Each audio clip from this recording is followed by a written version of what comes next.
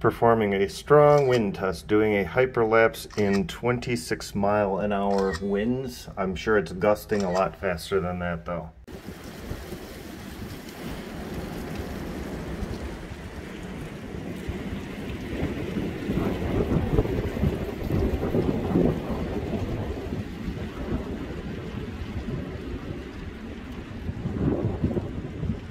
Strong wind test.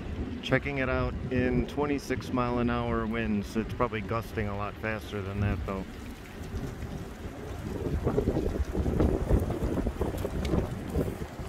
Dory, say hello.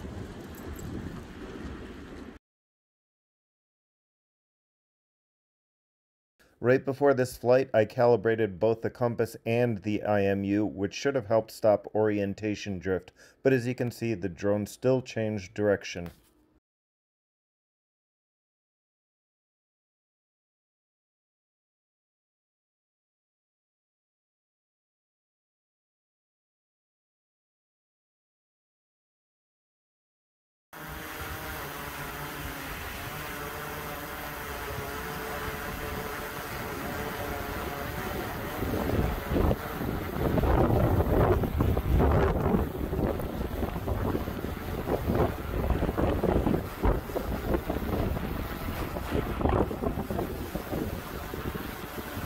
Pretty steady overall. You can see it was pushed back a bit during a gust, but regained its position, and then for some reason it lowered its altitude.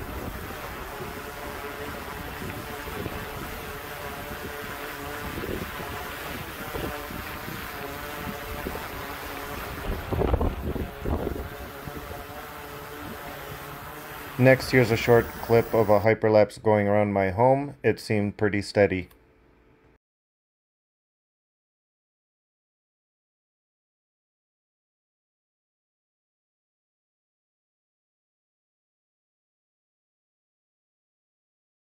In this clip, I wanted to see how steady the view would be using the hybrid zoom feature of the Mavic 3. Here I am zooming into downtown Cleveland in 26-mile-an-hour winds. There's a bit here where it suddenly jerks. Maybe I did that, or maybe it was a gust. I honestly don't remember. But it was gusty, so I think that was just user error, me. I did adjust the gimbal a bit upwards to get a better shot, however, towards the end. That part was not the wind.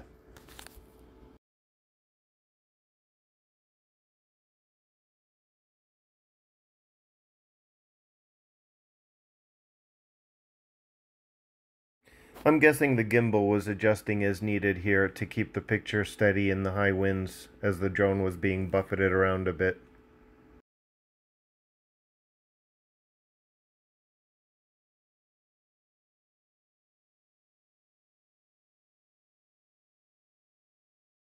Thanks for watching my video. Please comment with your own thoughts and experiences, and please subscribe to my channel.